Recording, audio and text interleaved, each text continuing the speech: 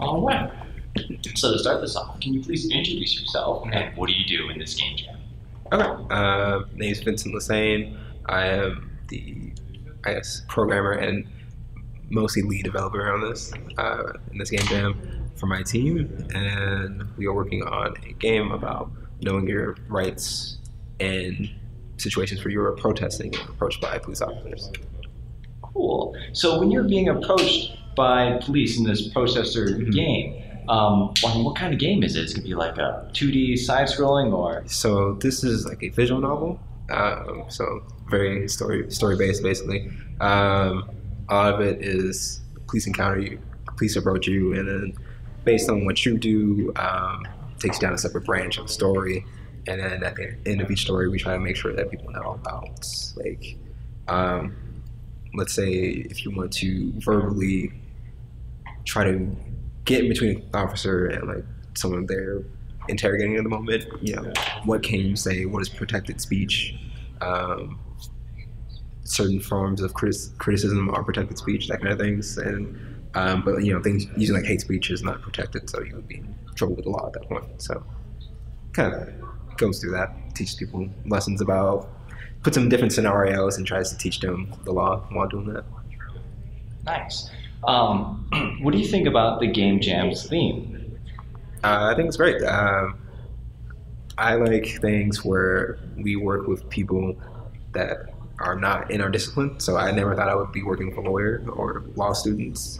I never thought I would be making a game focused around the law. I feel like that's an important thing right now, especially with a lot of people who are, especially for our game, we have a lot of people in Seattle who do protests and are very new to protests. First protest day usually.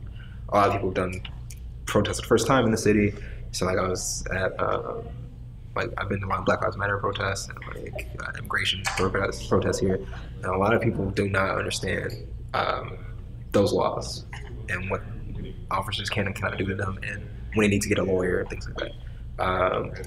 So I think game jams like this are good. They emphasize on the overlap that how we can overlap with other disciplines to create media that will appeal to people and educate them. Nice. What do you hope to accomplish with your 48-hour game jam? Personally, I plan to accomplish, of course, having a game, a complete feature, complete game. And I feel like that would help me personally grow in scoping things better. Usually I do game jams, so I learn about scope and design process, and also being able to work with big teams. So this is the largest team I've worked with at a game jam. It's about 6 or 7 people on my team, and I think it really helps me personally to be better at making games and making art and putting my thoughts into reality, I guess. Very cool. Can you just give me like a brief overview of the people in your team and what they do? Oh, by names and everything? You don't have to say the names, okay. But you can just say like we have 6 people, 2 of them are artists. I just want to know what the team composition is. I think I remember everybody's name actually. Okay. So we have Amanda and Miguel, who are our legal consultants. They're both law students. They are helping us create the content for, they're helping us with the more legal aspects of the content. Amanda is doing a lot of scenario writing right now, actually.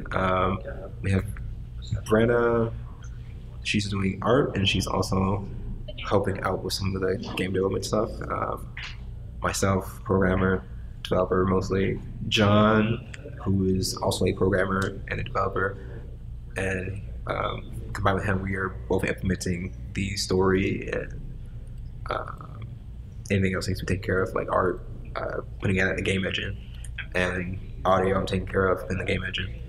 And then we have Rob, who is our main artist, and he's 3D primarily. We're doing a game in 2D, and he's doing his art in 3D, and he's making it work with art magic, basically.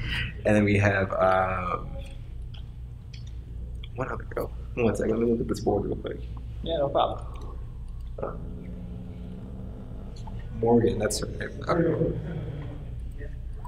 So I'm still in the frame. Yep, you're perfect. Okay. We have Morgan, who is our main 2D artist at the moment, and she's doing a lot of texturing, and yeah, that's about it. Texturing, and Rob's taking care of the animations, and then Brendan's taking care of like, the backgrounds and stuff. So that's about it. Sounds like you're quite a sizable team. Yeah, I'm trying to remember everybody. Like, oh, and we have Rose, who's the original pitcher of the idea. Nice. And she helps us with her knowledge of protesting knowledge. She's been around doing that a lot longer than I have. And again, it was her main idea. So she's main consultant, the visionary, I guess, of the group. Cool. Very cool. Now, how has this game jam been versus the game jams you have participated in the past? What do you think about this one? I think this game is pretty cool. People are definitely willing to help each other out. I've noticed a lot of enthusiasm, I should say. Thankfully, like other game jams, people know their limits and aren't trying to like basically almost die staying up all night, which is pretty good. I think a lot of people are pretty hands-on, are pretty good with their time management here. I've done a lot of game jams before. It's like sometimes it'd be kind of a train wreck. Sometimes people will be like, passing out at their desk kind of thing. I think this one's going pretty well. I mean, for myself, because I've done a few game jams, so I know when to scope down and how to be prepared. So I think this game jam prepared us for pretty healthy behaviors, especially with the extra, things like setting us up with the extra credits video for people who are new to game jamming. Definitely help set the tone for people who are new so they understand what to do. And I also like it because I've never been inside a museum doing a game jam, so I mean, that's been pretty cool. I feel like this environment's pretty conducive to our inspiration today. I don't know.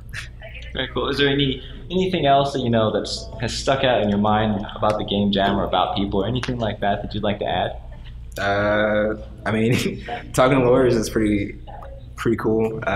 Never thought I would be in a room getting creative ideas from like law students and stuff. It's kind of a surprising thing for me. Which I mean, people are from different backgrounds, so you get a lot of mixture within the different disciplines, and everyone's been pretty friendly here. I like to say, definitely, the people are surprising. I could say that. Awesome. Well, thank you very much, Vincent, for your time. Yeah, man.